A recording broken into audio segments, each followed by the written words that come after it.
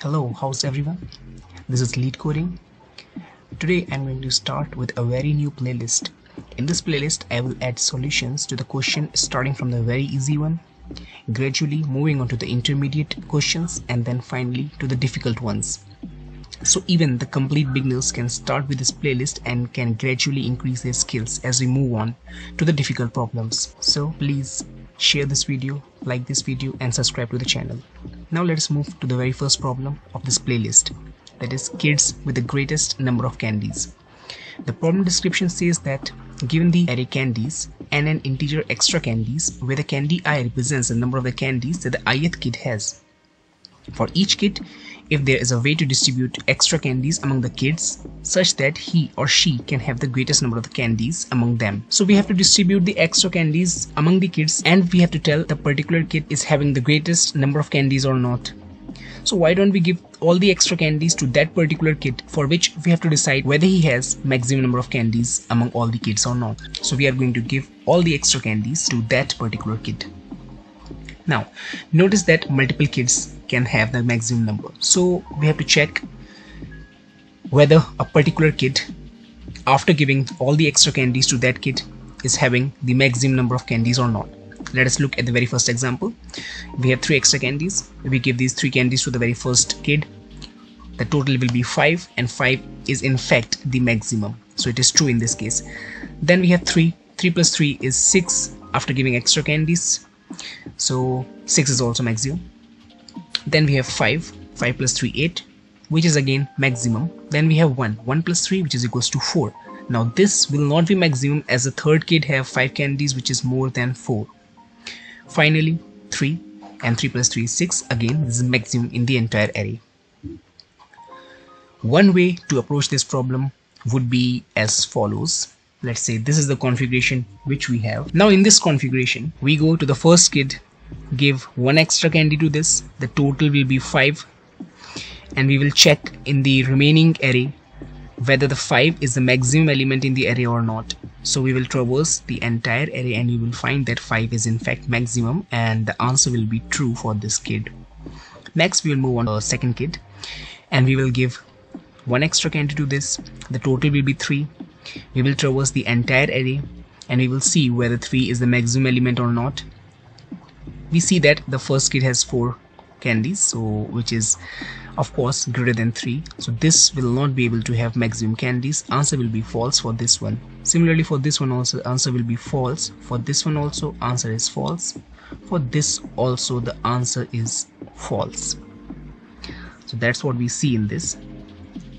Answer for the first one is true, rest it is false.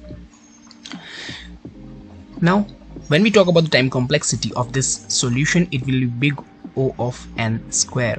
How? Let us break this down. First we are standing at the first kid and we are traversing the entire array except the first one. It will be n minus 1 iterations. Next we move on to the second kid, and for this one also we traverse the entire array except the second one to check whether this is maximum or not. So for this also we are traversing n minus 1 times. Similarly for the third, fourth and the fifth one, so n minus 1 up to n times. It will be n into n minus 1, which is equals to n square minus n. So the time complexity is big O of n square in this case. What else we can do is, instead of traversing the entire array for each kid, we can find the greatest element in the array. So here it is 4. Now we have 1 extra candy. So to the first one we give 1 extra candy, it will be 5. 5 is greater than 4, so answer will be true in this case. For the second one, if we give 1 extra candy to this, the summation will be 3. So 3 is still smaller than 4, which is the maximum in the array. So it will be false. Again 1 plus 1 is 2, which is smaller than the greatest element, which is 4. So it will be false in this case. Similarly we can approach this problem. So this will take big O of n time. What we did, we find the greatest element in the array and compared the number of the candies that a particular kid have plus the extra candies with this maximum element of the array. Now let us try to implement this. So we have a maximum C which is equals to 0 initially. This will be the maximum number of the candies in the entire array. So auto A belongs to candies. What this auto function do is it will take each element from the candies. We will then try to maximize max C. Max C is equals to maximum of max C comma A. Now max C will have the maximum number of the candies throughout the array. Then we have to compare. For auto A belongs to candies if A plus extra candies is greater than or equals to max C, then answer dot pushback. Answer is something which I haven't yet created, so I have to create the answer as well. Answer will be a vector of type bool. Answer dot pushback true in this case.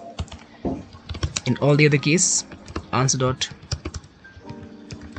pushback false. Finally return the answer. Let us try to run this.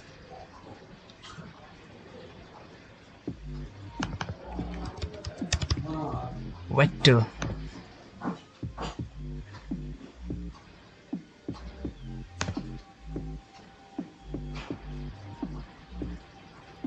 is working fine. Next, instead of doing this, another way to find the maximum could be using this function from here directly. Max element candies dot begin candies dot end. I think they should give us the maximum element. Alright, so it will be star here. Yo.